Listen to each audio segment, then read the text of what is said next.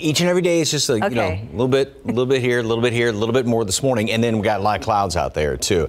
They're going to be sticking around, so that's one of the differences. You know, the past few mornings ago we had some of those early morning clouds, and it cleared out nicely. We're going to keep plenty of clouds around throughout the day today, and despite that, we're still going to be on the warm side. Okay, now when David walked into the studio and I had this graphic of, ooh, there's rain out. Well, yes and no. Don't get really excited about seeing this. There is a little bit of rain being reported around Laredo. There's a little disturbance coming on in here. And I've got the wording saying a couple of sprinkles around. I think that's pretty much going to be about it, because we will still have some dry enough air down here at the surface that anything that really does fall as this kind of moves its way into our area, this is not like any big storm producer or anything like that.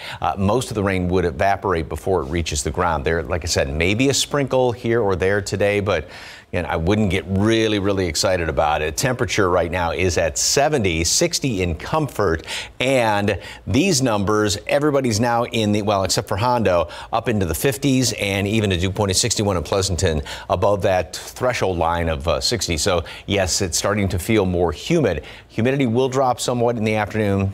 And that's, again, why a lot of the rain, if anything does fall, would be evaporating before it reaches the ground. Ragweed's moderate, mold is on the light side. And once again, we do have an ozone action day in effect throughout the day today. Plenty of clouds around here this morning. We are going to be dropping down to the mid 60s, so we'll be slightly above normal as opposed to the past few mornings when it's been on the cool side. And just keep a bunch of clouds around today. Perhaps a couple of peaks of sunshine.